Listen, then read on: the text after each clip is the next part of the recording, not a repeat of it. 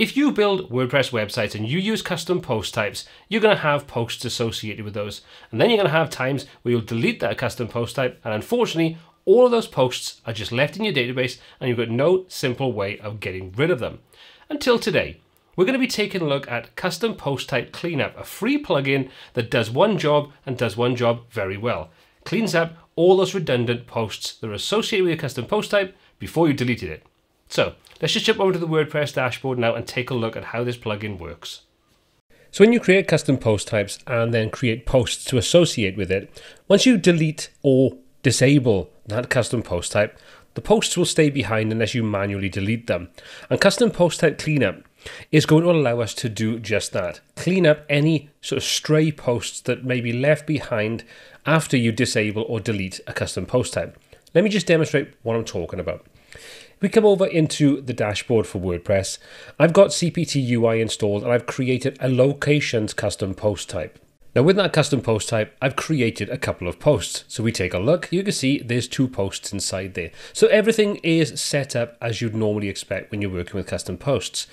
Now, if I come in to the plugin section and I disable custom post type UI, so I deactivate it, this will then disable the custom post types. So no longer do they exist, and that link through to those custom posts that we created, again, no longer exist, but the posts are still inside our database. So what we can do is we can come into the tool setting once we've installed Custom Post Type Cleanup, come and choose that option, and you can see now what it's done is it's already gone through and taken a look to find any stray posts that are no longer associated with any kind of post type. You can see it tells us we've got an unused post type called locations, and in brackets we have 2, which is the number of posts that are or were originally associated with that custom post type. If we open that up, if we had additional ones, if we created multiple different custom post types and disabled them or deleted them, you'd see a lot more entries inside this section. We can also choose the number of posts to delete, and then we can quickly just press the delete posts and that will go through and remove all of them. However, let's just say you don't know if those posts are something you want to delete. You've taken away the custom post type, but you may have some posts that you want to reassociate with something else.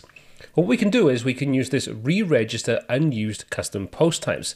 This will, each time we use it, give us a 10-minute window to take a look at those custom posts that are no longer associated.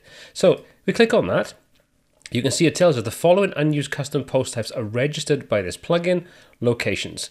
So we click on there, that will take us over and we can now see there's the 2 posts that we had, and if we want to, we could come in and we could do whatever we wanted to do with those, move them, reassociate them, kind of whatever you want to do there. So it's a really simple way of doing that. We can stop registering them once we've done everything we want. We're happy with those posts to be deleted.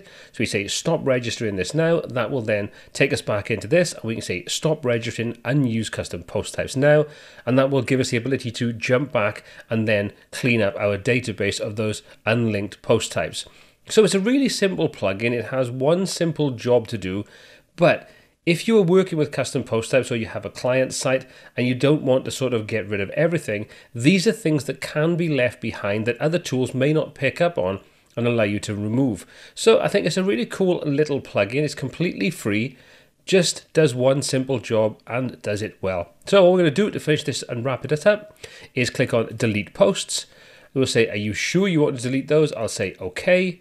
They've now been deleted. And to check that, if we come back over into our plugins and we'll go to install plugins and we'll reactivate the custom post type UI, that would then create the location section. If we come into all locations, you can see those posts are in fact deleted. So we could start with a clean slate again. So really useful little plugin, and if you work with custom post types a lot and you're sort of testing things out, adjusting things, just generally having a play about with how it all works, this is kind of useful. That allows you to get rid of all that left behind junk data. That's the plugin. Very simple, one job very, very well. And the best part is it just saves you a ton of time if this scenario arises for you. What do you think of it? Have you found other tools that you think are invaluable for making sure that when you remove things from a website, just cleans everything up and just make sure your database and all those kinds of things are nice and clean after removal? If you have, let me know in the comment section below. Drop some links in there to the kind of tools you've been using so I can check them out. As always, all the applicable links for everything I've covered in this video are in the description below. My name's been Paul C. This has been WPTuts. Until next time, take care.